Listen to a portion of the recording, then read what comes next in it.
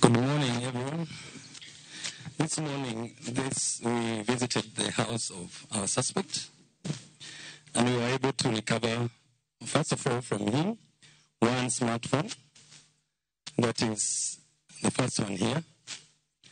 Then we proceeded to his house, our officers proceeded to his house, and we recovered some other 7 smartphones, which are displayed as well, and then 2 other phones. Also in the same house, we were able to recover 2 hard drives that we believe have got enough information. In his phone that he had at hand, there were pictures of ladies, photos, and some videos that he had recorded. We also recovered 2 USB and memory card.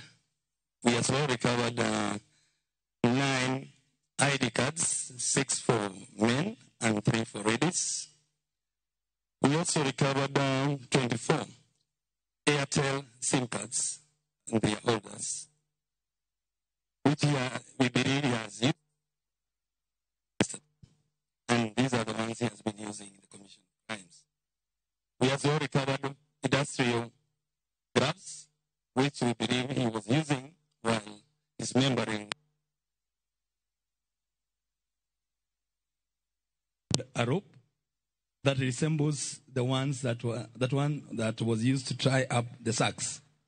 We have nylon bags, 12 of them, which as well resemble the nylon bags that were recovered with bodies that were dismembered inside the dam. We have a lady's purse, which we suspect belongs to one of his victims. A reflector jacket. We have a laptop that was also recovered.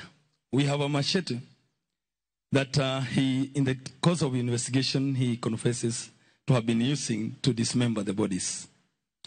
We have 2 underwears, which we believe belongs to the victims.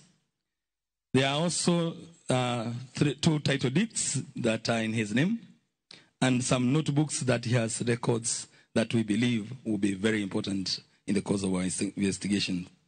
He also had some Kenyan money with him and 5 sticks of a substance that we suspect is cannabis sativa. We have our suspect with us, and the interrogation is still going on. Thank you, sir. Finally, I had forgotten the cell tapes, 4 of them. Those who witnessed those victims that were collected from the dam, there are some elements of these cell tapes which we believe sometimes could have been used to tie up the dismembered parts of the body and as well to mask them mouths so that the victims do not make noise. Thank you.